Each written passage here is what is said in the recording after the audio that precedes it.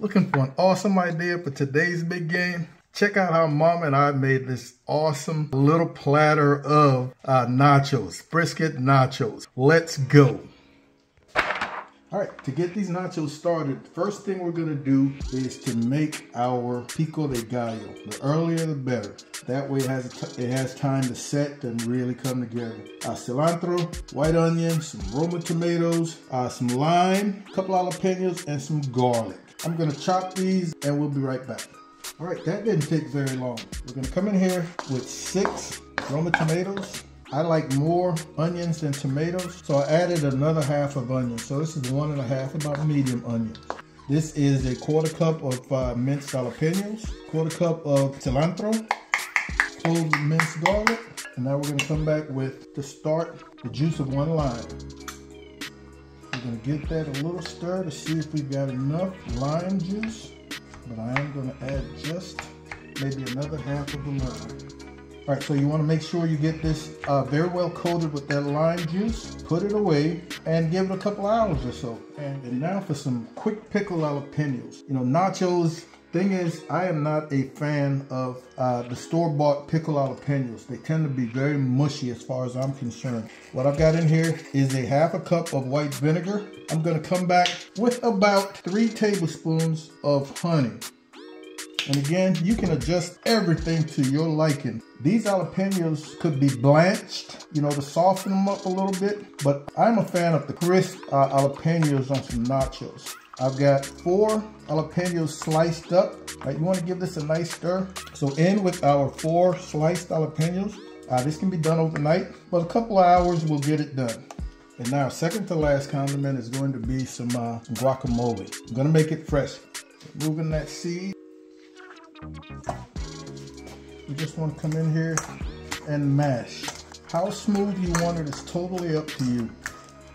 That's about smooth enough for me.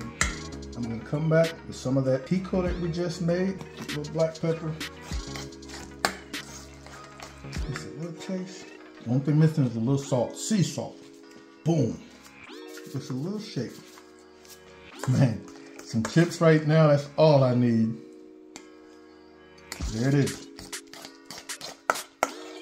Just do a little lime juice, man, to try to minimize this browning.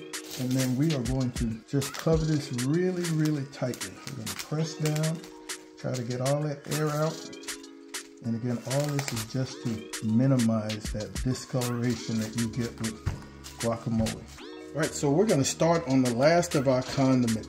Our stove is going to be turned to a medium low. We're going in with probably about a 1/4 cup of heavy whipping cream. And now we've got 2 cups of queso chihuahua, awesome melting cheese, and 1 cup of sharp cheddar. So we're just going to bring this to temperature, start melting slowly. All right, it's been about 7 minutes. And now we're going to come back with 8 ounces of warm cube cream cheese. Just going to drop these right in there. And we're going to continue with our melting. So we're going to now come in with an 8-ounce can, a 10-ounce can rather, of Rotel. Diced tomatoes with lime juice and cilantro, liquid and all. And because that cilantro is a little discolored, I'm going to add some fresh in there. All right, man, we are just about there. We're going to add in the last few things. Some onion powder, just a nice little shake. A little chili powder, a little cumin, comino, a little garlic powder. This is going to be money. And now we're just going to warm up our brisket. Beautiful brisket, man. We make sure that there weren't any large chunks of fat in there. And we're just going to warm that up slightly. Not sure if that's too much. Heck, I'm not sure that there's ever such a thing as too much brisket. But we'll give that a few minutes. Man, I've got some tortillas that I was going to fry to make our own chips, but got lazy. So we're just going to go with some store-bought chips. And I'm going to toss these in a 300-degree oven for about 2 minutes or so. Now I'm going to come back with some of this beautiful brisket. And you can shred this brisket however you want. I did not want it. I really wanted to have some nice chunky pieces. And I think we hit that. Oh good, it did not thicken up. Oh. Because every chip is going to be loaded here. Let's come back to the second. We're going into the oven for a couple of 2 minutes. So our chips are hot, man. Our cheese is hot. Our brisket is hot. As much cheese as you want or as little, but everybody's got some love. I know not everybody enjoys guacamole, but man, that really worked. Look at how it's so pretty. Perfect that is.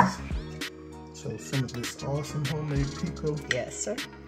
Come back with these pickled jalapenos. We like sour cream. We've got some Mexican crema right here. Talk to me now. And then Mama and I will come in here. Right there. Tell me that's not boss. Oh, we got to sample this, folks. Look at that. Like I said, every chip, man, is fully loaded. And once again, if you want to put your condiments on the side to fill individual chip, you absolutely can. But let's go. Get this a 1-2. Get our jalapeno on this one. There you go, Mama. Oh, Lord.